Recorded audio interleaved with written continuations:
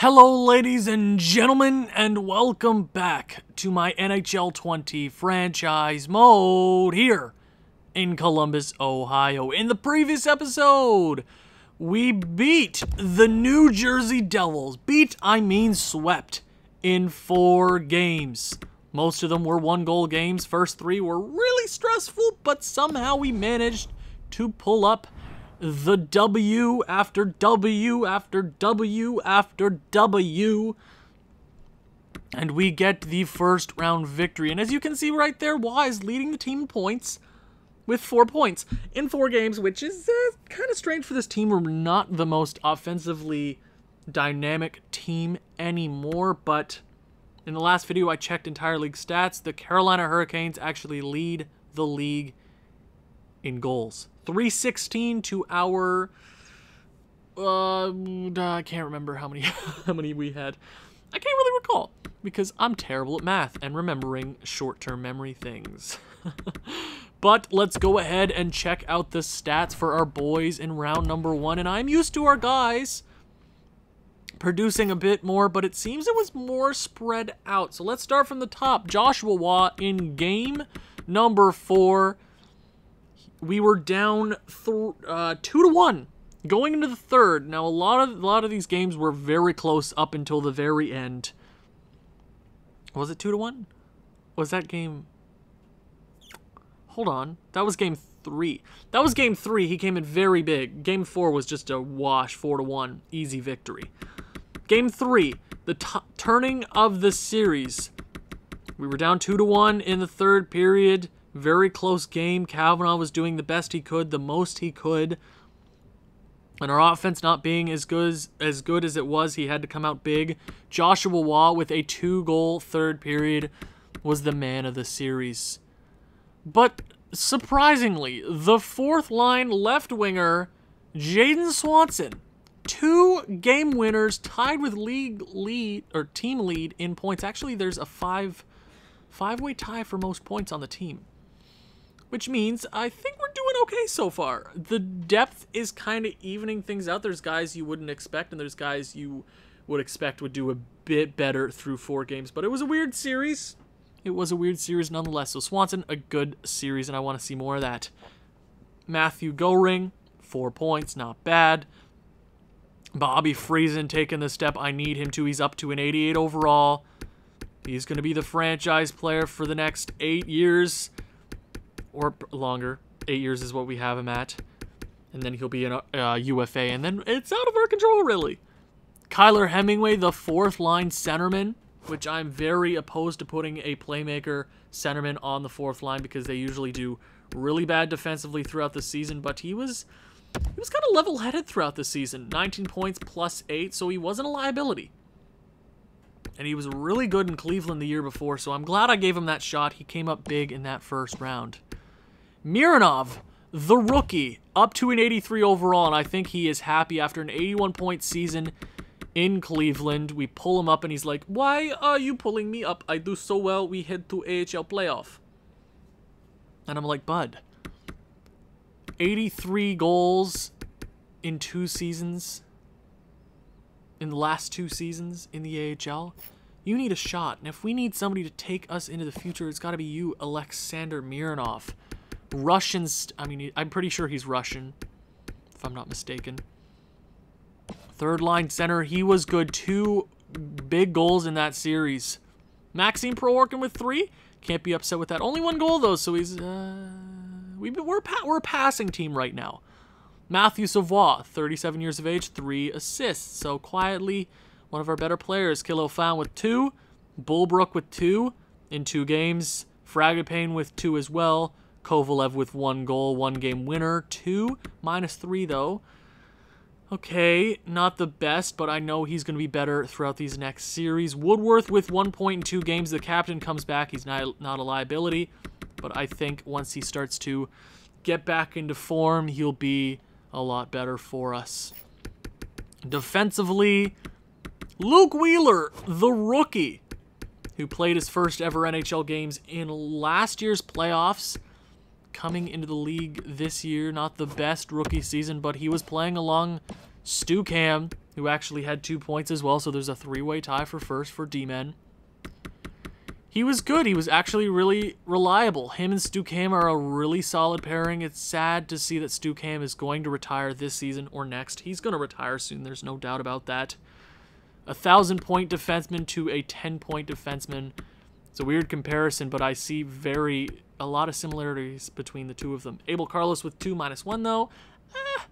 Harold Harrington with 1 goal, shooting at 10%, which is really good. 1 goal, 1 point, I'll take it. Walker Farmer with 1 point and Jarvin with 1 point as well. But Harrington and Jarvin were really solid as a defensive... They weren't a defensive pairing, were they? No, Jarvin was on the top line, if I'm not mistaken. I can't really remember. Goaltending, Kavanaugh, I know his stats say he wasn't as good, but the first 3 games being 1 goal, a 1-goal affair, it's safe to say that he was one of our better players that round. First 2 games, yikes. Giving up a 3-goal lead in the first game and a 2-goal lead in the second game. That's not what you really want to see, but he kept us in it for as long as he could. We won the games, but it could have been a different series nonetheless. But today, we will be facing the Carolina Hurricanes, and I want to see what's so special about them. They beat the Washington Capitals. I was looking to have some revenge on them, but I guess we'll have to look to another year. What are the Carolina Hurricanes looking like? One of the best teams in the NHL. Okay, I see what they're looking like. First line center in Jim McKinley, 32 years of age. He's been on this team his entire career, 2nd overall pick in 2027. He's on a decent contract, $8 million for the next 3 years, 73 points. I get it. He's a good goal scorer. Then you got Ricard Tikkanen, and I have a feeling this guy's the workhorse. He's the playmaker for sure. I get why that pairing works. And then you got Brody Kursale, 27 years of age, 3rd overall pick in 2031. Last decade, 10 years ago. I get it. 67 points. Their scoring must be more spread out than I thought, because they scored the most goals in the league, if I'm not mistaken. But that's a good first line. I get why they're here. They look to be really, really good defensively, and I understand. They just defended their way to a victory in the first round. Then you got Alex Sestito, 35 years of age, former Montreal Canadian. Not a bad player there. Then you got Glenn Fitzmaurice. So this top 6 is a lot older, and they're more in tune to their senses. But, as I say that, the first overall pick 3 or 2 drafts ago, technically, and a former Calder Trophy winner last year, 59 points. He actually missed his entire first NHL season. He would have played, but apparently he got hurt, and I'm not sure why. I wish you could go through injury history in this game. Just add that, where I can check what happened here, what happened there. It wouldn't be too hard to program into it. I'm sure that wouldn't be too hard. First overall pick, he is a beast. Third line, you got Antoine Anthony Desoriers. He looks to be a solid player. So their center depth is really, really good. And as you've seen throughout this, so many playoff videos, too many to count. If you have a good center depth, there is a good chance you're going to go far, because centers really hold the line and really define how you're going to do, is what I've seen. There are weird cases where you have an 81 overall center and he's better than everybody else on the team, but having an 85 overall centerman should not weaken you, right? His wingers are Bedrich Siklenka, and you got Raymond Fenton. Fourth line, Jaspers, Perozogan, and Dadanov. Pretty solid forward core, but did they waste all their money on offense? Defense, you know what? Considering what the New Jersey Devils defense looked like, this is miles ahead of where they were. Tommy Martinick. Oh, why did I say Martinick? Tommy Martikainen, 24 years of age. How much is he worth? Oh, he's going to make $5 million after this year. Easy. Viktor Denisov. Not a bad defenseman, but obviously, as you can see right here, we have the better defense. Then you got Ramio Norena, former Columbus Blue Jacket pick. I remember when we traded up in the draft to select him because he was similar to Zdeno Chara, and then he turned out to be a bust because he wouldn't develop at all. Telusty, Backstrom, and Trojanovic. You know what? It's way better than what the New Jersey Devils had, considering they lost a Christopher. They have a better defense, so their offense and their defense are really solid. It always comes down to goaltending. What's it looking like? Oh, no. Oh, no. Two former Columbus Blue Jackets in goal. That is not good. So, Albert Mester actually second in the league with wins.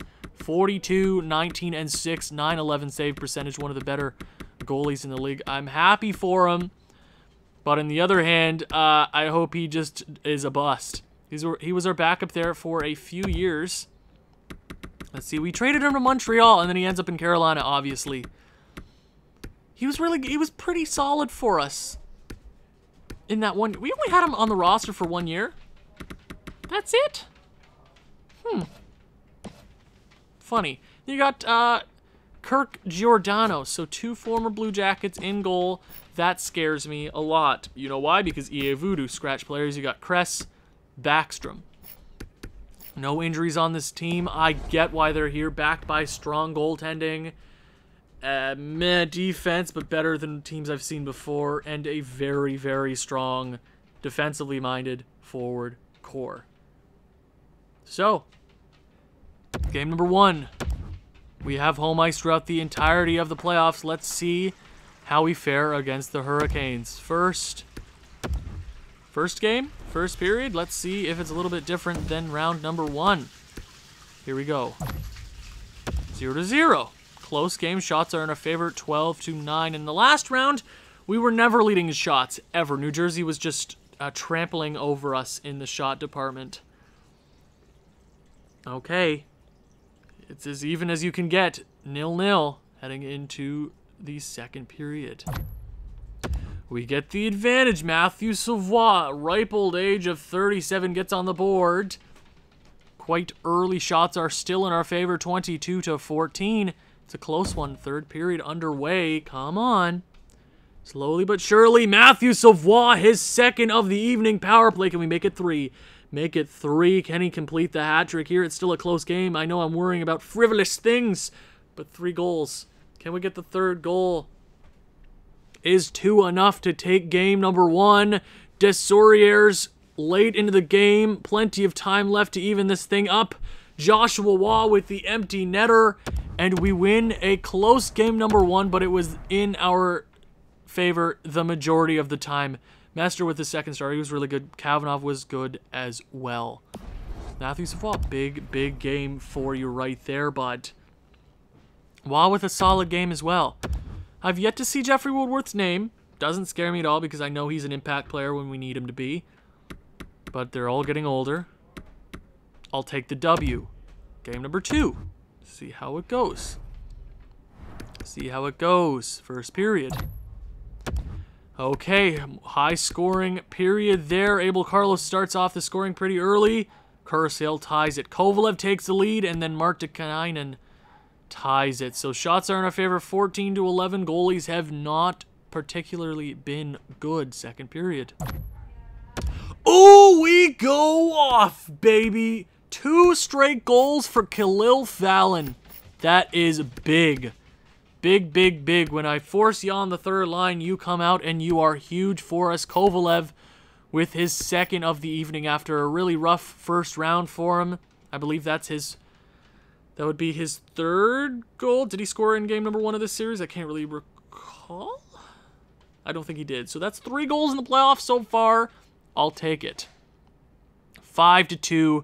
Shots are in our favor by 1. 24-23. Third period. Here we go. Just hold on. Don't give them anything. Don't take a penalty. Don't take anything stupid. MP3 gets on the board. It's 6 to... I spoke too soon. Walker Farmer makes it 7 Okay, spoke too soon. McKinley on the power play.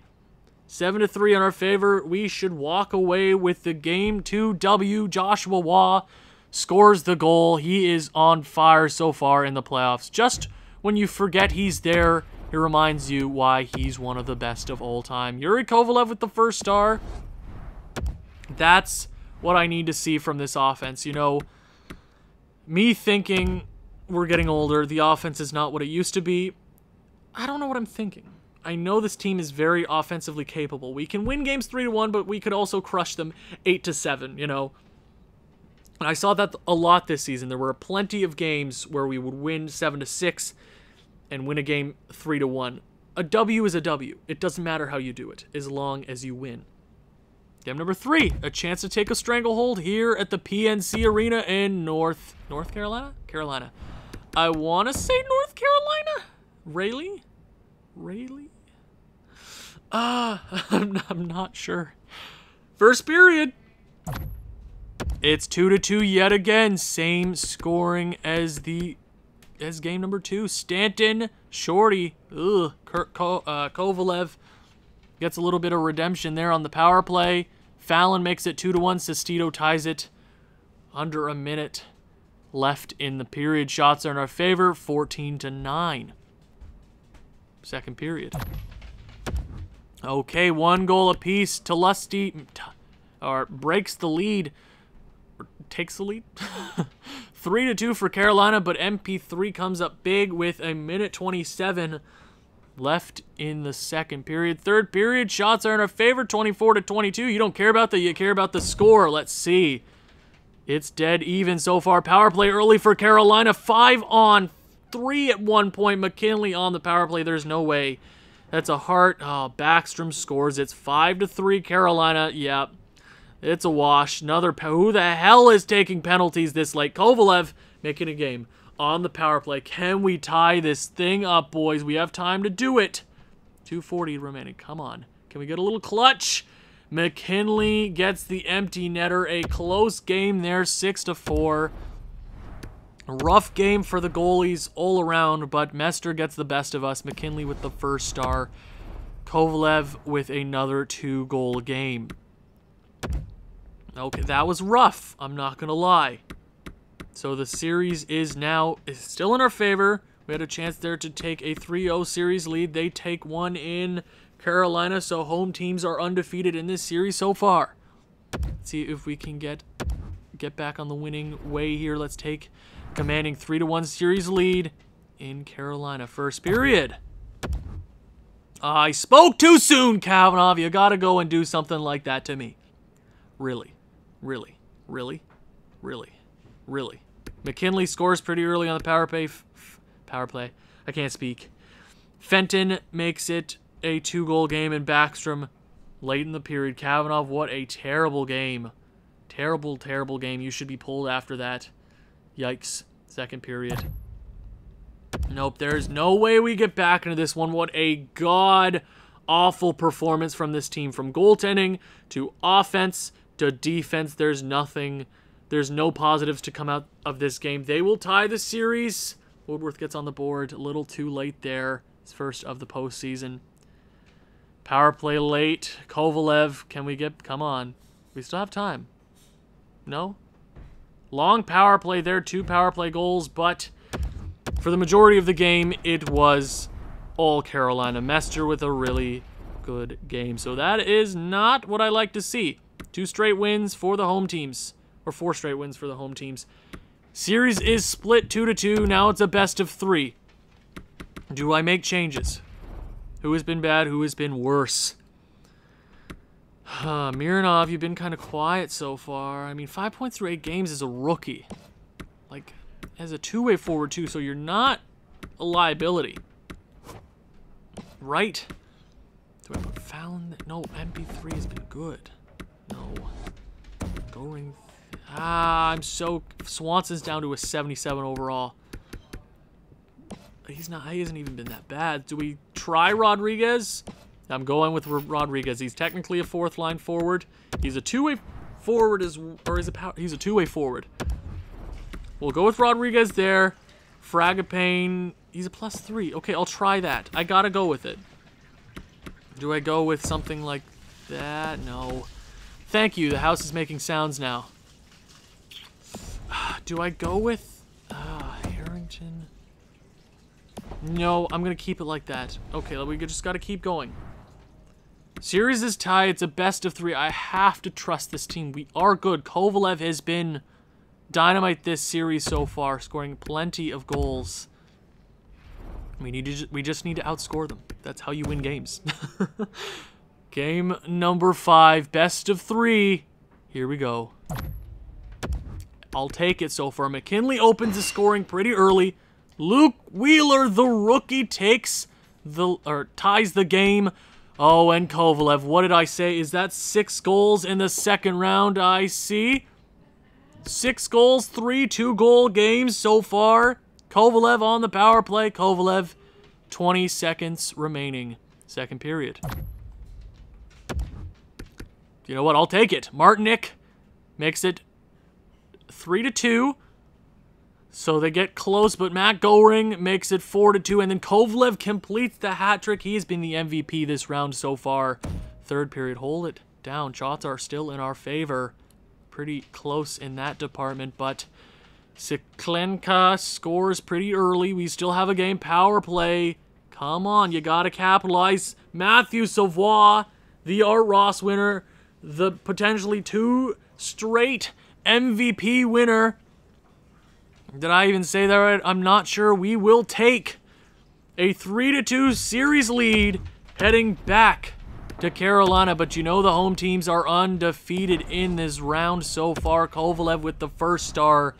This is exactly why we acquired him. We know he's a bona fide goal scorer in this league.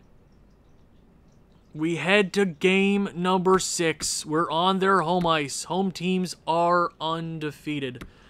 Let's break the mold a bit. Let's break the mold. Game number 6. Here we go. First period. And it's 2-0. The captain on the board early. The captain and then Joshua Waugh. The old guys doing exactly what they know how to do. They've been in this position plenty of times before. Shots, we almost doubled them up 13-7. Second period. 4-0. MP3 makes it 3-0. Kovalev with... What goal is this? What goal is this in this round? Oh my god. He has ripped Carolina apart, and they're going to be having nightmares for the foreseeable future. Do we walk into the Eastern Conference Finals? Yet again. How many times have we done this? There's no way you blow this game, and if you blow this game, you deserve to lose this series, and there's no doubt about that. Power play pretty late. No goal there. 4-0. We will take game number 6, and we are headed... Rosier breaks the shutout, but nonetheless, we are headed back to the Eastern Conference Finals. I already know who we're playing. Woodworth with the first star. Captain comes in clutch when we need him the most, and that's exactly what I said at the start of the video. We will be facing the Buffalo Sabres, I think for the first time ever, in the playoffs. What's the West looking like? Chicago and Vancouver, 2 teams we have faced in the finals before, but we have to get there first. Thank you for watching. If you've enjoyed this one, please leave a like, leave a comment, share with people who you think may enjoy this sort of thing. I'll see you in the next one. Ciao.